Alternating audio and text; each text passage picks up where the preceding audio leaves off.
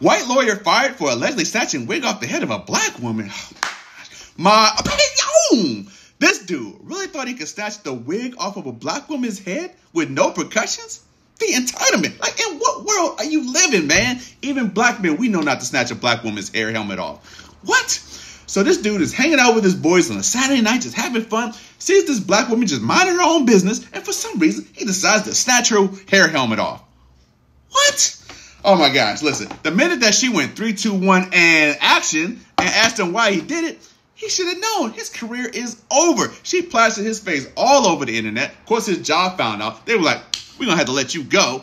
This dude was a lawyer, went to school for years, late night study sessions, like eating cold pizza, passed a bar exam, got hired at this law firm, was all happy, and within seconds, all that went out the window with a hair helmet snatch. Was it worth it? Oh my gosh. Now this dude's going to have to dip into those savings.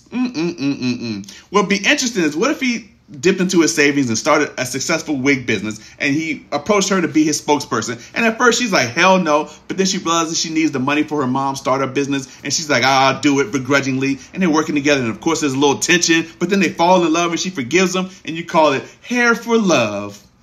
Of course, this will never happen. Let this be a lesson to the next guy that gets a little snatchy with the hair helmets. This dude.